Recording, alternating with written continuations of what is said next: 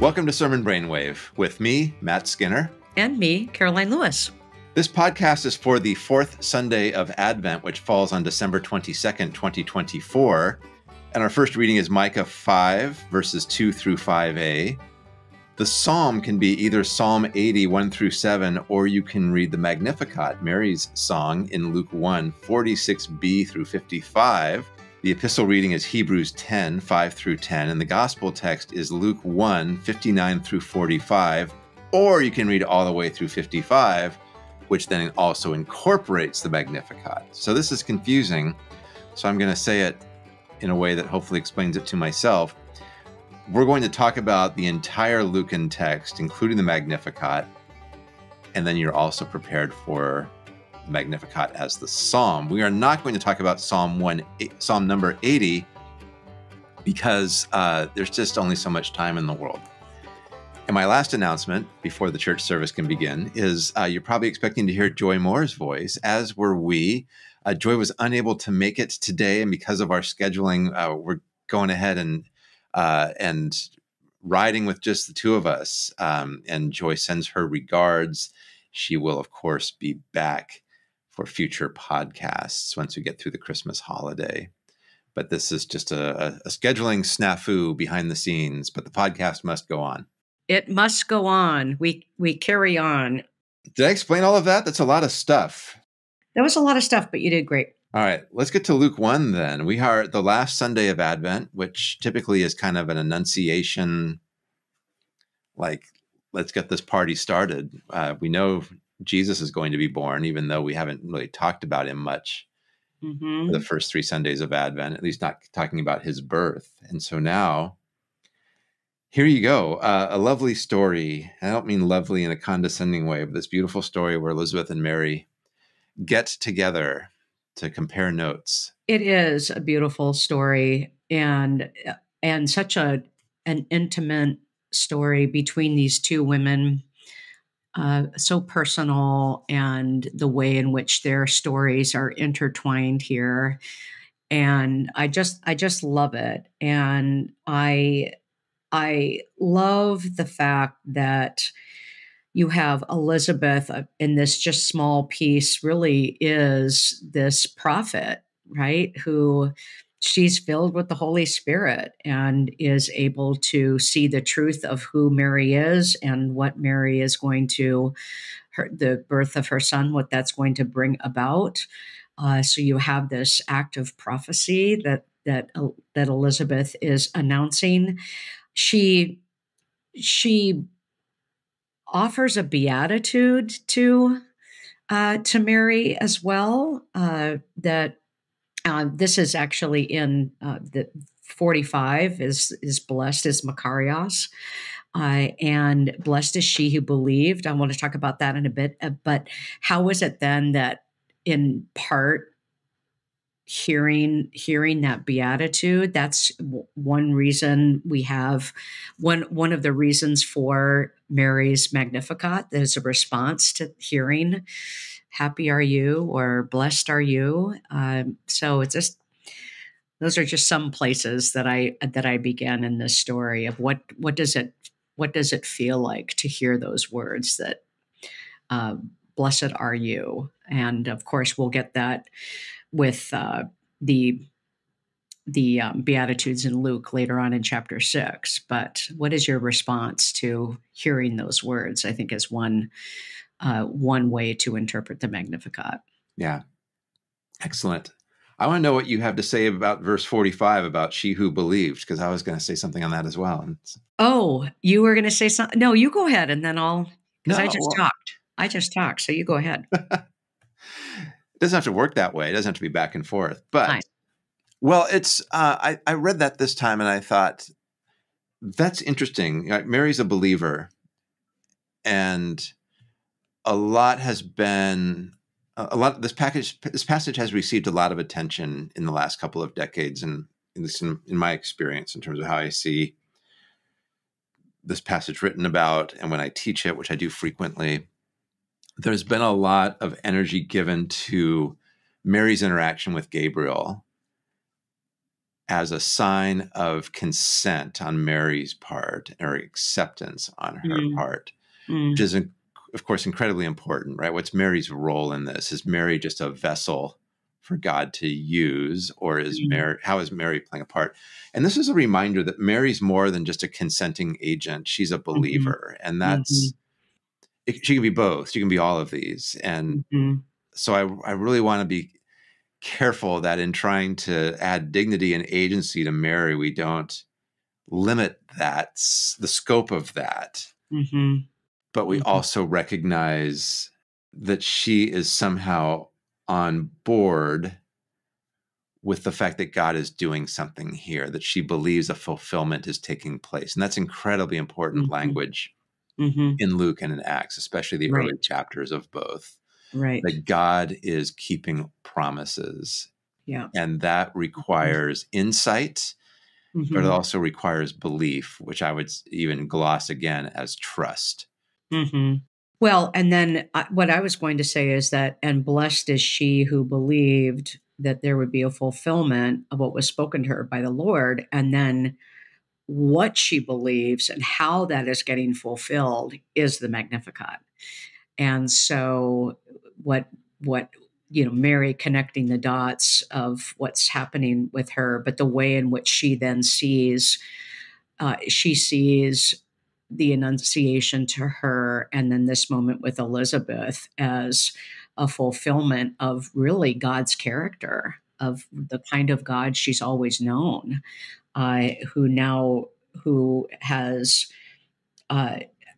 puts her in that generational promise, right? For surely now on all generations will call me blessed. But she goes back to, and verse 45, according to the promise he made to our ancestors, to Abraham and to his descendants forever, that she sees herself in that generational promise of blessedness, blessed to be a blessing. And so that's just so remarkable that she makes. I mean, not surprising, but that we acknowledge that's really one way to think about the Magnificat, is the content of that belief, and then how what does fulfillment look like, not only for her and in this moment, but a preacher would do well to keep coming back to this and to say, what does fulfillment look like in the Gospel of Luke? That's looking ahead of ourselves as we move into year C, but it's all here. Mary gets it. Right. She gets it all. It's a character sketch of who God is, but even more so, it's Mary knitting her own experience into that and seeing that what's happening around her, through her, in her, because of her is part of the way in which this disruptive God is at it again. And that makes it more than just theology delivered from a distance, right? It's very much prophetic that she's in the throes of the action, so to speak, and is an agent in the action. Yeah. And the idea of also the Magnificat being a response to that, hearing that blessedness, blessed first, blessed are you among women, and then blessed in terms of what she believes, and the fact that the Magnificat is the way in which she articulates that, and so clearly, and also we talked about that. We'll talk about this, I think, going forward, but particularly the idea of mercy, that seeing that this is part of what this is revealing, is the character of God as a merciful God. And so, like you said, Matt, it is a confession. It's a confession of God's character. And are we listening for what she has to say about who she knows her God to be? And I also have asked people about this when it comes to the Magnificat, and particularly, this is the last Sunday of Advent and moving into Christmas. If you had to sing your own Magnificat, praising God for what God has done for you, what would you say? how would you articulate that? So you invite people into this kind of responsive praise commentary on who God is that I think could be meaningful for people to imagine.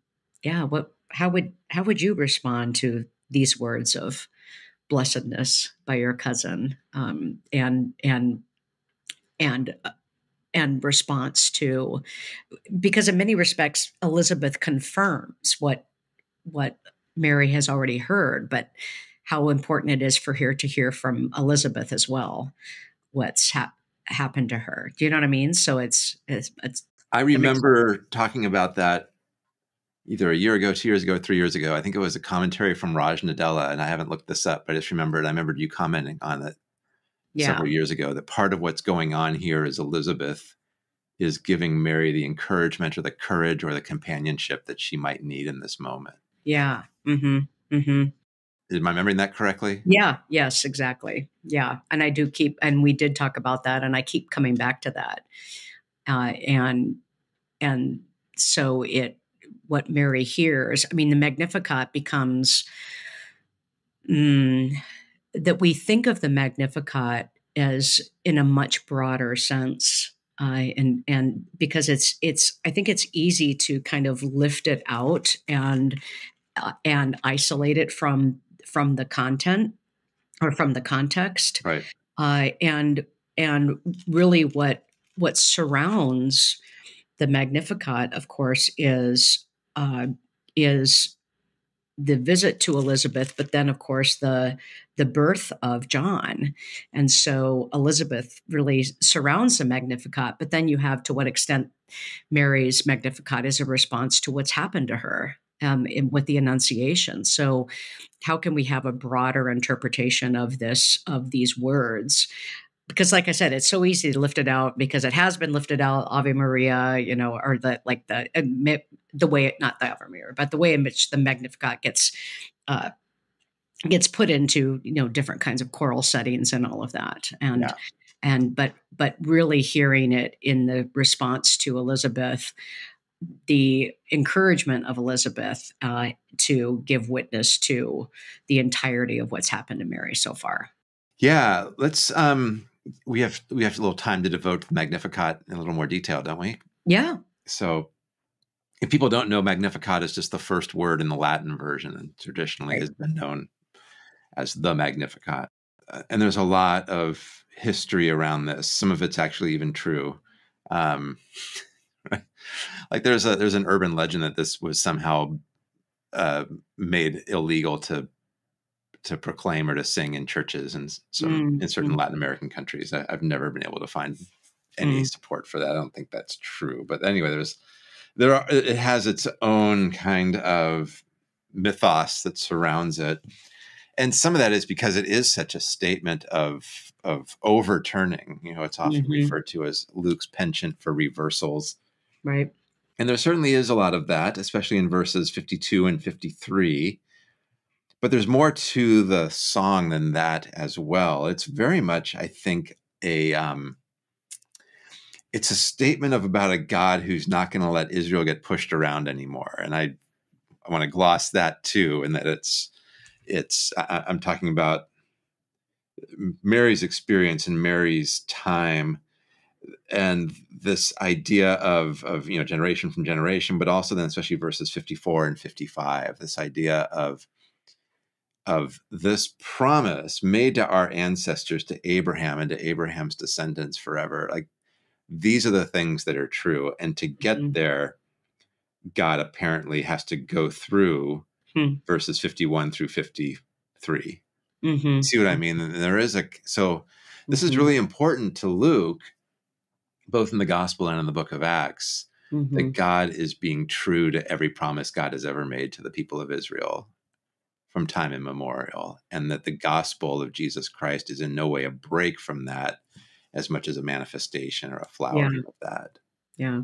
That continuity. Right. And so then you have to think about Mary and where she sits under Roman occupation. You have to go back and even look at the mismanagement of the Hasmoneans. You have to go back to the Maccabean revolt and the Seleucid dynasty. I mean, you have to get a sense of the beleagueredness of Mm-hmm.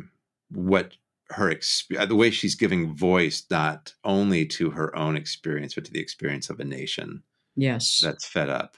Yeah, and I mean, this is a wider trajectory. I mean, this is a longer trajectory going into the year of Luke, but the way in which the Magnificat also just sets up all the themes of Luke. I mean, it's to keep coming back. I mean, I already know that I'm going to keep coming back to Yeah.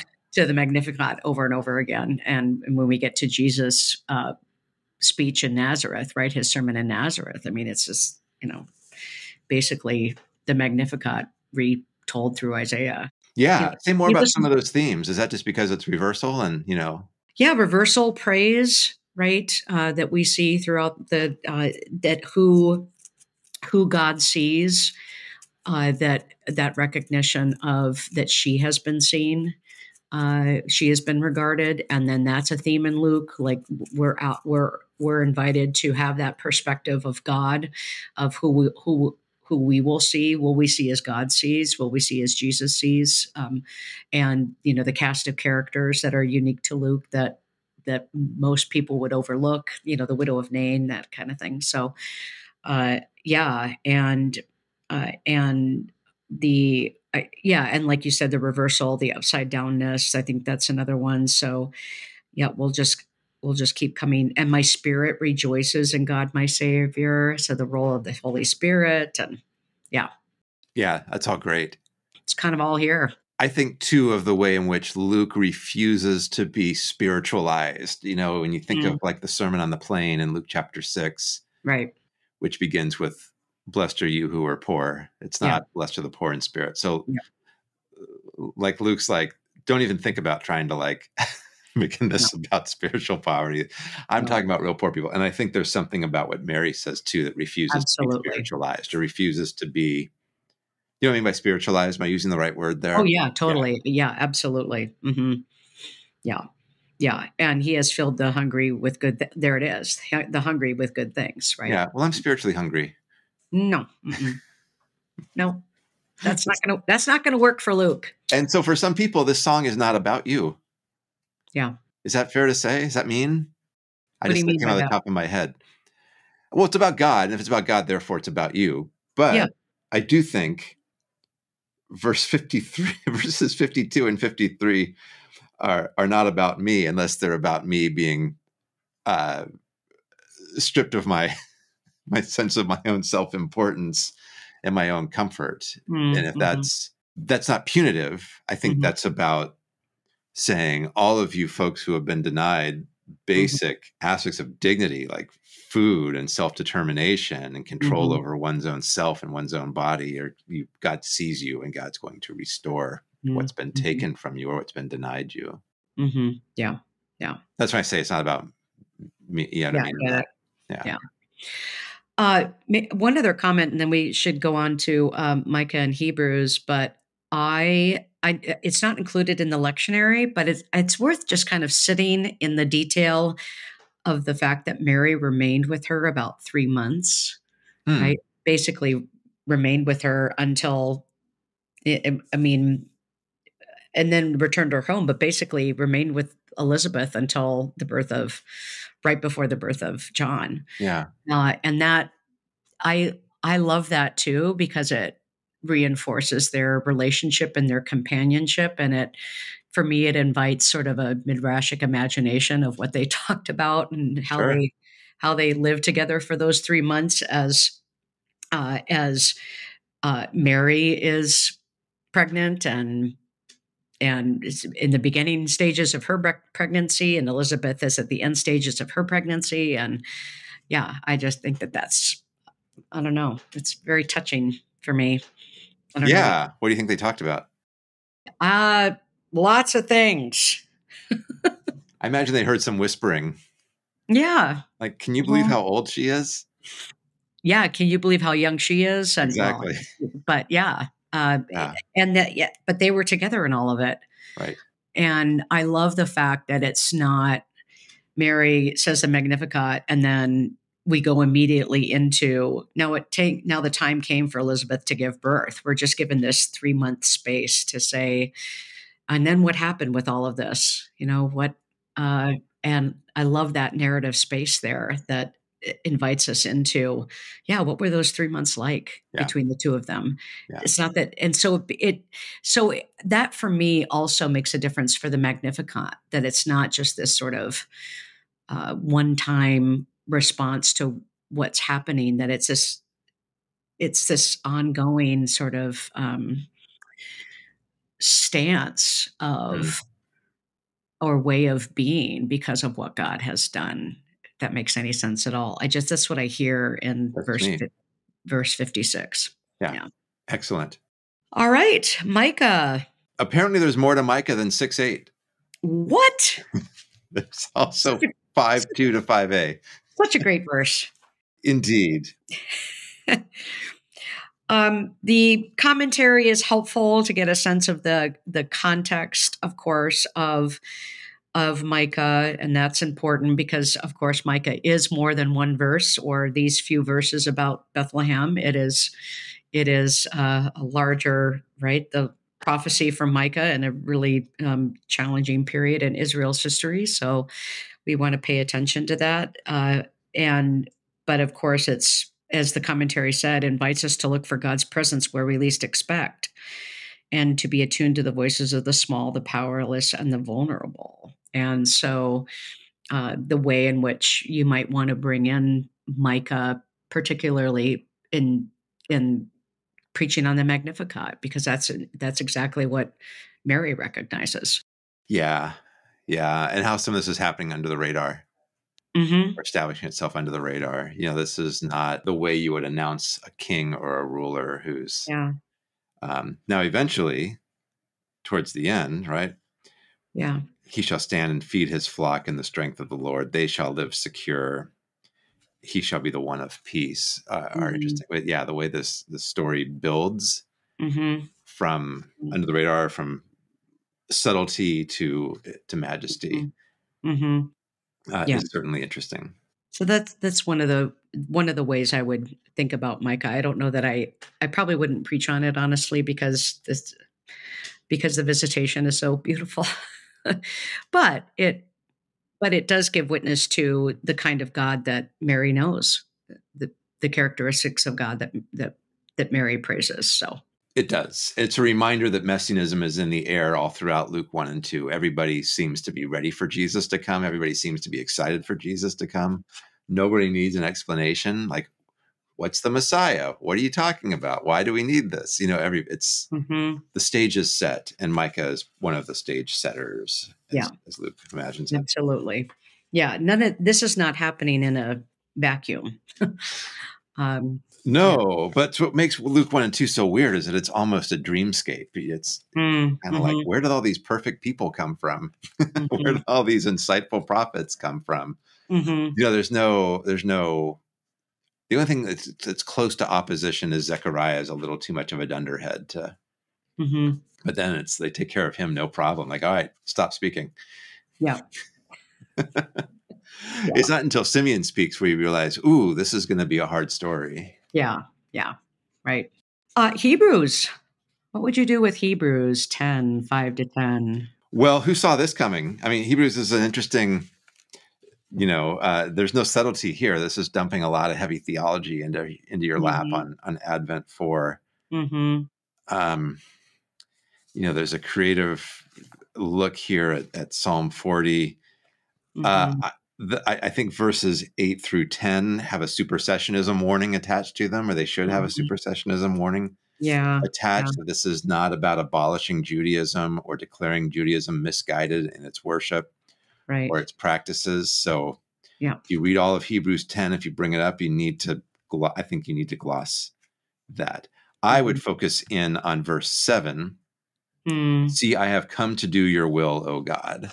Mm.